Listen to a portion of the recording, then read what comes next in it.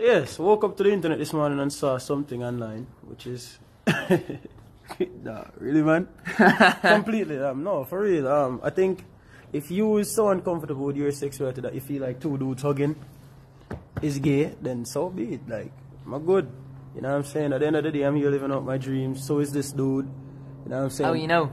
How you know? So big up Jamaica. Say up Galway. Say big up Jamaica. Big up Jamaica, say up Galway. Up Galway. Up Tune. Up Tune. Wee. You know what I'm saying? Up So Jamaica. at the end of the day, we are living our lives, you know what I'm saying? And I have nothing to prove. But it's funny to me that my own country, where I fight for every single day, is showing our asses like this in a horrible way. And it's not good representation because we're not dumb people, you know? And who I sleep with definitely, I mean, this now have nothing to do with who I sleep with. Me's a single man, not sleeping with a man. So, peace and love anyways. Not an explanation, you know, just saying, mind your business, peace and love. Mind your business. Dalton Harris, a Jamaican who is in England competing in the X Factor. Now a picture came out with Dalton Harris and of course, you know, there's a lot of uproar. There's a lot of backlash. And everybody right now have a say in the conversation. Some people who did not buy a CD, did not buy a download, all of a sudden, they want to bring back the music. They're no longer a fan. All who wanted to tear him down, now it is your turn. You get the opportunity now. But that is who we are. We look for that one thing to tear down somebody, to tear down each other. Now let me tell you all something. You're entitled to your opinion. But guess what? You see a man's personal life is not my business. You see a man's personal life and a family business.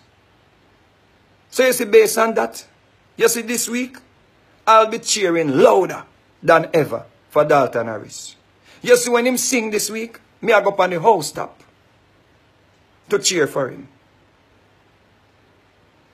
Sing, youth. Sing. Sing and win. And don't believe for 1 minute that you're fighting for no Jamaica. Fight for yourself. You are fighting for yourself and your career. Okay? Fight for yourself, youth. And fight for your career. Because the same mouth we say Ray, the same mouth I go say boo. Okay? Many of these same people that are chastising you, they sit in your home, make love, dance, sing to Air Supply, to Sam Smith.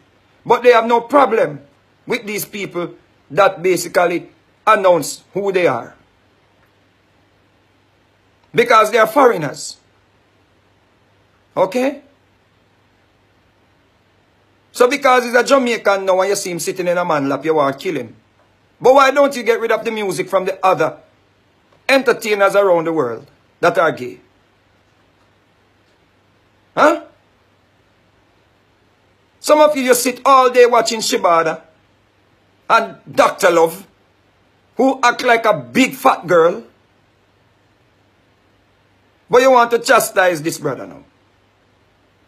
It's not your business. If you love how the man sing, you love how the man sing.